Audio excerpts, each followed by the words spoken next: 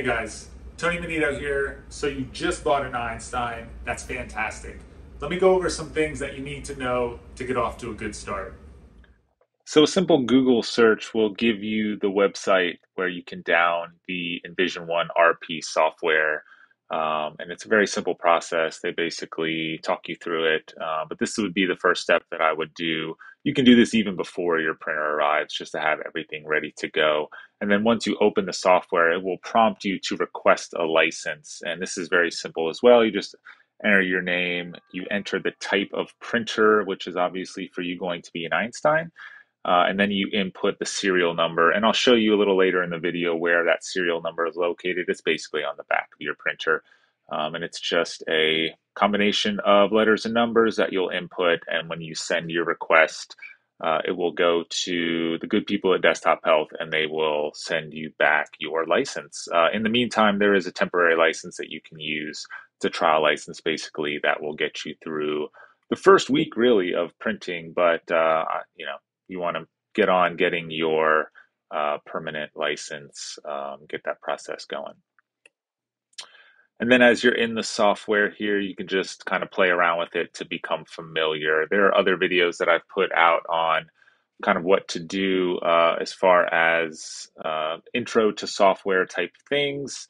But anything that you may need to do is found in this upper left-hand corner as far as activating license, checking for updates, all those things. The software is updated relatively frequently especially when they change build styles. They're constantly improving support structure and things like that. So you want to always keep an eye open for new updates. Also, very important to know that you will need to install build styles immediately, and these can be found also with a simple Google search. So you will get some build styles on that thumb drive that they send, but those are generally a little bit outdated. These build styles are updated quite frequently, and so the most up-to-date ones can be found with a simple Google search. Einstein build style. Desktop Health should bring you to that, and then it's just a matter of picking out those specific for the Einstein, and those are constantly being added to and updated, and you will want to download all of them for all the materials just so you have them within your software. It's just a matter of clicking that download button. It will download into your download folder, and from there you will open the file, go back into the software, click on that little cog, upload new, and then select whatever build style you want to upload. Very, very simple process, very quick, very easy, but something that you absolutely need to do before you can really use the software to its full potential. All right, first thing we need to go over is what are the parts and pieces of the Einstein. And the first thing I'm going to talk about is the build platform. This is your build platform. You will notice that it is clean. There is no excess resin on this, even though I have used this printer many, many times. This should always get cleaned after each and every print. But this is basically where your print builds, all right? Layer by layer, it will get stacked on top of this build plate. Obviously, it is oriented kind of upside down, so your print will be hanging from this once it is all completed. This goes in by fitting underneath. This is basically a torque bolt. So when you get it, this torque bolt is screwed down. You will need to unscrew it enough to be able to slide your build plate underneath, and then you tighten it. Right? I keep a little bit of pressure pushing it all the way in, and then one click and it's on and secure.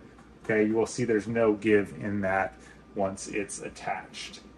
Okay, so that's your build platform. This is your resin tank, and your resin tank attaches on either side with these two sliding jigs. Okay, so to release it, we slide both of those back. This resin tank has a nice set of handles on it that we can use to remove it. And this has been very well thought out by Wally Renee by adding these handles and this pour spout. And I'll show you the pour spout a little bit later. It's a really nice tank to manage. Now, you will likely want multiples of these. So my suggestion would be when you buy your printer, go ahead and order an additional 2 or 3 at least, depending on how many materials you want to print, because that will make your printing life much better, much more efficient. If you're able to have a resin tank for each individual material that you want to print, that will save you from having to empty out and switch materials all the time, which can be a little bit of a painstaking process. I'll show you what that looks like here in a little bit. But these resin tanks are very well thought out. There is a front and a back to this, okay? You may notice this little kind of a nub here on the back of the resin tank.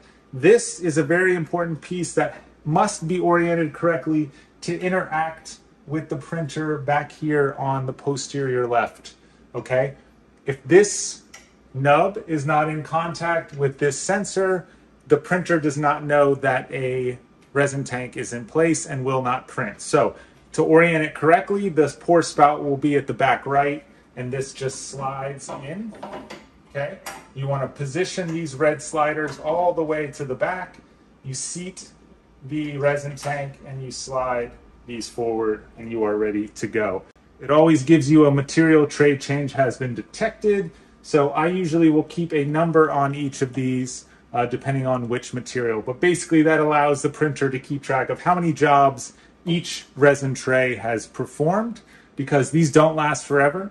And at some point you may start having a little bit of warping or issues with those, but you will get many, many prints out of them. And they're actually quite affordable. They only cost about $125 each, which compared to some of the other competitors is actually very reasonably priced. Okay, so we have our build platform, we have our resin tank. The other thing that's very important in this is when you order a material, you get a card with it, okay? This card is really important because this is another way that the printer knows what you're doing, okay? And so when you put, for instance, Flexera tank and you're printing some veneers or some crowns or something like that, you have to tell the printer that you're using Flexera. And there is a sensor behind the resin tank, all right, on the left-hand side, and you will just slide that card onto the sensor. You will hear a beep, okay? And that card, the material card, must be the same as the material that you selected in the software when you set up your print job. So if these two are not the same, you will get an error message when you go to print. When you first download the printing software from the Desktop Health website, you will be asked to input a serial number of your printer. And you can find that back here on the back of the printer. It is this silver label, and it is a combination of letters and numbers that will generally start with DH.EIN, and then a certain set of numbers after that. Once you input that information and send it off to Desktop Health, they will provide a license for you. But if you were to take out your resin tank, you will see that beneath the resin tank is basically a glass slab. And it's very, very important to keep this glass slab clean. So anytime you take the resin tank out, first of all, you should never have a job that is recently completed or a dirty, drippy build platform when you take this resin tank out. Because if you have that resin that drips on the glass, it's going to give you some headaches to clean that up. So you always want to make sure that your build platform is clean when you take the resin tank out. Ask me how I know. The other thing is I will generally use a lens cleaner like I normally would use for my loupes to clean this surface. You just want to make sure that it's not noticeably dirty, right? Not a lot of fingerprints, certainly no resin that is dripped on there. If there's a little dust and things like that, that's not going to harm anything, but you just want to make sure for the most part that glass slab is nice and clean. When you swap out a material tray, as they call it, a resin tank, you will get a notification here on the screen that a material tray change has been detected. If you hit OK with that, it will select the material trays that you have. I have two currently that I use. One has printed 5 jobs, the other one has printed 10 jobs. This is The one that I currently have in there is what I use for model resin. So that is 000001. That is the one that's in there. So I will select that. I will hit select, and then I am ready to go. Okay. The other thing to note is that in the settings, you have the option to preheat your material, okay, with the heating tab. That is really useful if you know you're going to print, say, Flexera in maybe within an hour or two. What you don't want to do is perpetually heat that resin because it can obviously change some of the properties of the resin, and it's probably asking a lot of your printer to continuously heat that material. So you don't want to have it heating all the time. If you forget to preheat, it only takes 5 or 6 minutes for the material to heat prior to printing anyway. That heat is a really important component of what makes the Einstein work so efficiently and predictably. So it's really important that you don't skip that heating step in the beginning, because that will ensure that your prints are successful a vast majority of the time. One of the really nice things about the Einstein's resin tray is this spout that we have here. And the reason that this is on here is to make it easier for you to either swap resin out of your existing resin tank to put a new resin in, or sometimes if you have a misprint and you need to clean the vat out and make sure you got all the polymerized material out of there, you need to empty the tank completely. So what I have is a funnel, got this on Amazon, and I put a filter inside that will filter out any bits and pieces that are polymerized. And then this nice little pour spout makes it a very clean and efficient job to just pour that resin back into the bottle. Believe me when I tell you, for the 5 or so years that I've been printing and had to do this job, it was my least favorite thing to do. This pour spout makes it so much easier. And in this case, I did not have a misprint. I just wanted to clean this out to show you all how to do it. And I'm a thrifty guy, so I'm gonna get as much of this resin out as I can. So I'm gonna use my spatula here to just move that resin down towards the pour spout to get it out. This also simplifies cleaning the tank.